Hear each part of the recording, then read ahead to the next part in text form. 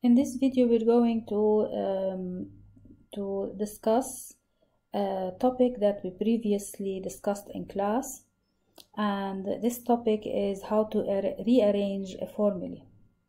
Now, here we're going to discuss more difficult rearranging formulae, and we're going to start with number 1. We need to rearrange A into Q minus C equals to D, and we need to have Q as the subject of this formula. So first step we need to expand. So it's AQ minus AC equals to D.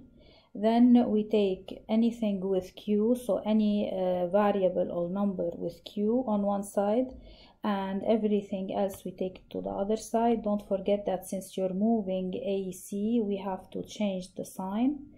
And then we need to have Q alone without any coefficient, and here the coefficient is A, so we need to divide by A. So when you take it to the other side, you are dividing by A, and this would be your answer. Q on one side and everything else on the other side, and this is what we call rearranging, so that Q would be the subject of the formula. In number 2, we need N to be the subject of the formula, so we take minus 21 to the other side. You're going to have plus 21. Then we need to divide by 5, and this is what we did. Another example, or part B, we need to make P as the subject of the formula. So whenever you see brackets, it means that you need to expand first. So we expand into 4P minus 8Q equals to 3P plus 2. Now, since we need P to be the subject, we take P on one side and everything else on the other. So when you move 3P to the other side, you would get 4P minus 3P equals to 2 plus 8Q. So now 4P minus 3P, it's 1P, which is equal to 2 plus 8Q. So we have exactly made the P as the subject of the formula. In number 3, we have P equals to pi r plus 2r plus 2a, and we need to make r as the formula. Therefore, we keep the r's on one side and we take the others to the other side.